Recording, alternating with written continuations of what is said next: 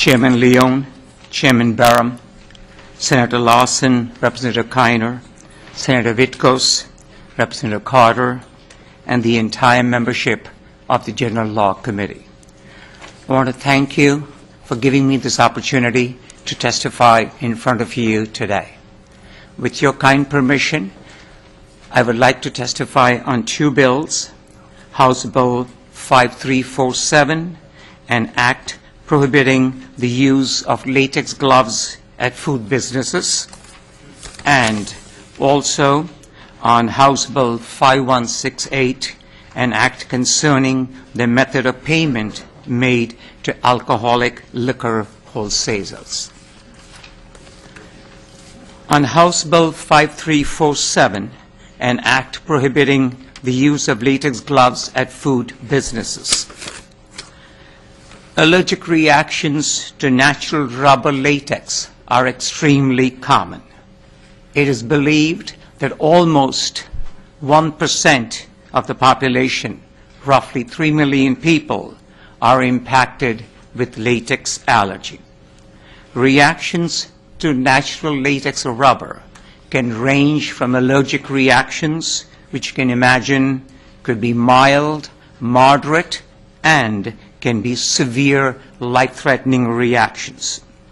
Reactions can be delayed, occurring about 48 to 96 hours after the exposure, the delayed reactions.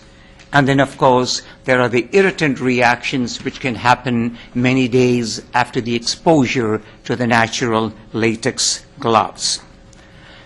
This afternoon, I'm just going to be focusing on the use of natural latex gloves in restaurants. Currently, 3 states have some form of legislation or the other banning the use of latex gloves in restaurants. Oregon, Arizona, and our own neighboring state, Rhode Island. New York and Massachusetts have some form of legislation in the works, and I'm told other states in our nation are interested as well. There are alternatives to latex gloves. Latex can cause severe life-threatening reactions. So do we have an alternative? And the answer is yes. Nitrile gloves can be used when there's a potential for contamination with body fluids. In that situation, vinyl gloves would be inadequate. However, in the restaurant business, in food handling, vinyl gloves are more than adequate. In my medical practice, nitrile gloves is what I have to use because of the concern about contamination with body fluids. I could not use vinyl gloves in my office. When I evaluate a patient for possible latex allergy, it is a major undertaking in my office. I have to make sure that the staff members are informed so those with latex allergies do not show up on that day or at that particular time. I have to make sure there are notices up in the office in my practice telling that a latex allergy evaluation is underway, so other patients coming into the office are aware that latex is being evaluated on some individual who may be allergic to latex. And the reason for this, as I mentioned earlier, the potential for severe life-threatening reactions that can happen when people are allergic to latex. So in the past, the reason for using latex and latex alone was a very simple one. It was the only gloves available, and when the alternatives came, the costs were prohibitive.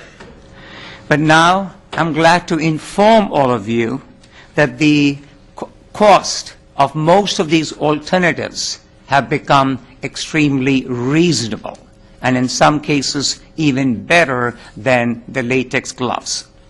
The nitrile gloves that I use and anybody uses in a medical practice, now their prices are comparable to latex gloves. And the vinyl gloves that I'm requesting for the restaurants are far less expensive.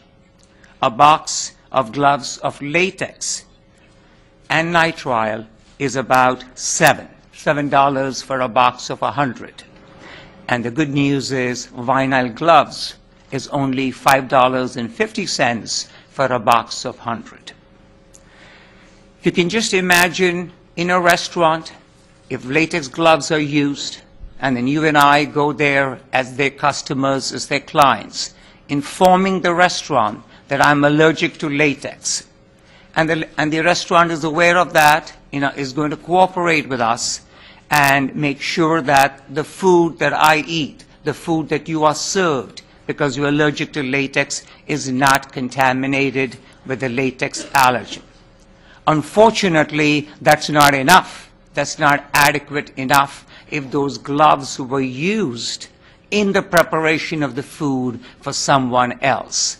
That preparation, that cross-contamination is adequate, unfortunately, in many a case to cause severe reactions and in some cases life-threatening reactions. In conclusion, from a medical point of view, it is necessary that we use latex gloves in restaurants. From an economical point of view, it behooves us to use vinyl gloves in restaurants, so it is a win-win situation. We do not use latex gloves for the medical reasons because of the possibility of an allergic reaction of anaphylaxis. We do not use latex gloves for economic reasons because vinyl gloves are far less expensive. So we hope that you would consider and make it mandatory that we do not use latex gloves in our restaurants. I want to thank you for your consideration in this matter.